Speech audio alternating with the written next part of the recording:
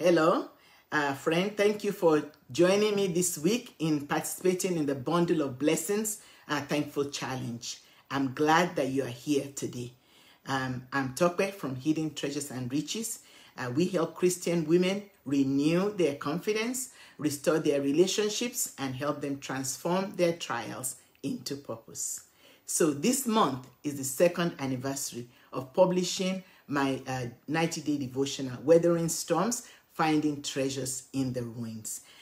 Recently, I published a companion thankful journal to help you navigate the tough seasons of life and cultivate a heart of gratitude.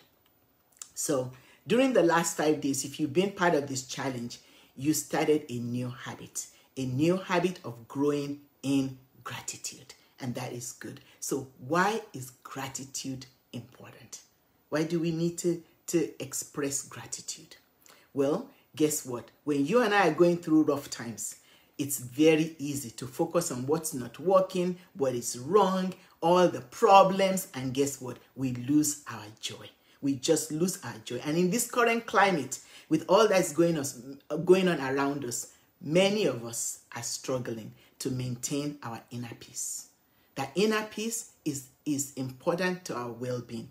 And let me tell you, truth be told, stress, worry, and anxiety are at all-time high. So many people are struggling in this area. So you're not alone. Whether you are battling with sleepless nights, stress, or worry, you're not alone. The purpose of this challenge is to get us to notice God every day and everywhere this week. So I hope you had a chance to notice, to see where God is at work, what He's doing in your life and all around you, to see what we can be thankful for. So instead of focusing on the problems, we can focus on what we can be thankful for. So let me ask you this. What are you thankful for today? What can you be thankful for? Do you have a pile of laundry on the floor? That means that you have clothes to wear. Do you have a child that's running around the house, just screaming, having fun, just running around the house? That means that you're blessed to be a mom. Are you able to pay your bills? So you pay your bills this month, means that you have a job. That's something to be thankful for. Being able to laugh means that you're alive. Waking up this morning and going about your day, doing your day-to-day activities, means that you are alive. It's a reason to be thankful. You have family and friends who love you dearly and care about you. That's another reason to be thankful. Hey, friend, you are here at this child celebration tonight.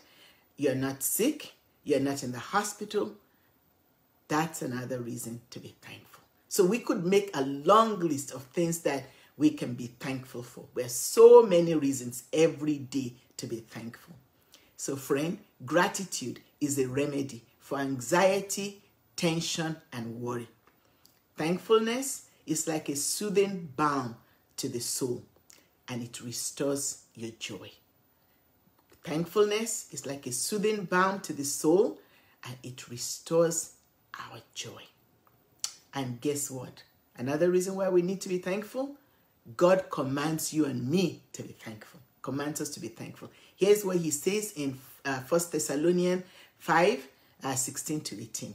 He says, be cheerful no matter what. Pray all the time. Thank God no matter what happens. Did you catch that? Thank God no matter what happens. This is the way God wants those who belong to Christ Jesus to live. So apart from God's desire for us to be thankful, gratitude has so many benefits. Cultivating a heart of gratitude will improve your mood and your attitude. He'll give you more peace. You'll have that inner peace. You'll have a different perspective and be able to shift your focus. So instead of grumbling and complaining and whining, you'll be able to see look at the problem from a different perspective. You pay more attention. Hi, Siren. Thanks for joining. It's good to see you. So you'll be able to pay more attention and appreciate the beauty all around you.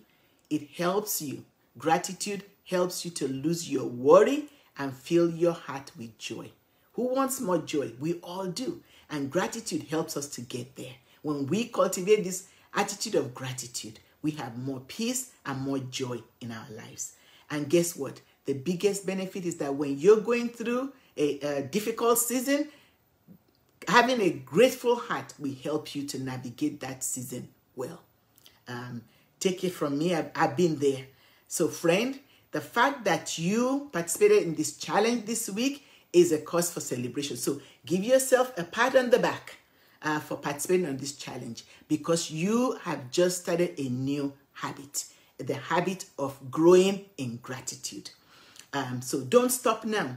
I encourage you to continue to use your thankful journal every day for the next 95 days.